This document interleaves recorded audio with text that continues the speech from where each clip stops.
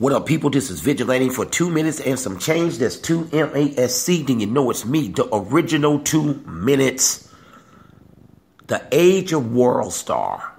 That should be 20, 30 years from now. We're going to be saying the Worldstar generation, especially when it comes to black people, where we will film Worldstar when people are fighting or doing something that we view to be funny and ratchet, even though it's not funny.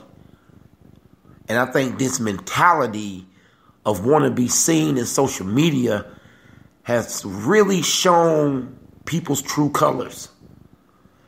At the same time, it has shown the weakness of our race. It has shown that we're not together, that we love pleasure over progress.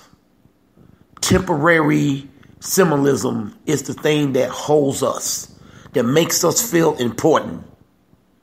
This is crazy to me. This is very crazy.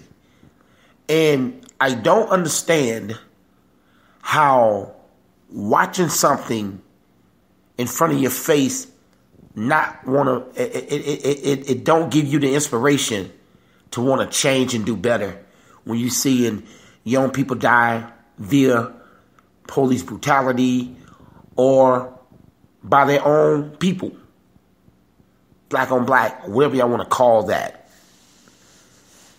It's funny to me because we're looking at things the way sometimes the jury look at things, or when it comes to, we see a lot of cops get off. We see a lot of them get off. We go, wow, did they not see the video? Did they not see the video? It's obvious that the cop is guilty. But at the same time, we see all these things happening to us and how we act and how we look. And we do not see that we need to change.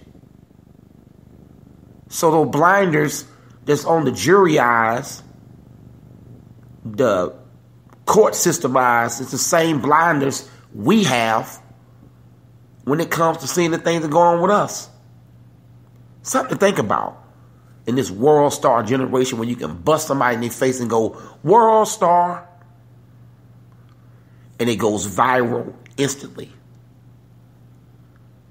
See, when it comes to our destruction, it's good business. But when it comes to our progress, it seems to be nobody's business. This has been Vigilante for 2 minutes and some change. I went over, but that was the change. Out.